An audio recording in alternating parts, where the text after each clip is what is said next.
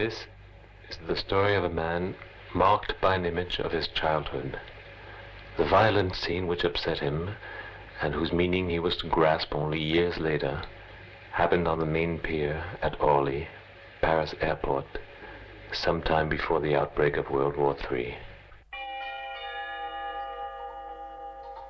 Orly, Sunday. There the parents used to take their children to watch the departing planes.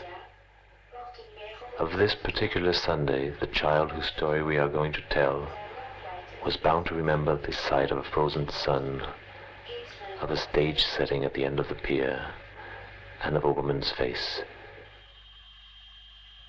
Nothing tells memories from ordinary moments. Only afterwards do they claim remembrance, on account of their scars. That face, which was to be a unique image of peacetime to carry with him through the whole wartime, he often wondered if he had ever seen it, or if he had dreamed a lovely moment to catch up with the crazy moment that came next. The sudden roar of the woman's gesture, the fall of a body, shrieking people. Only later did he realize that he had seen a man dying.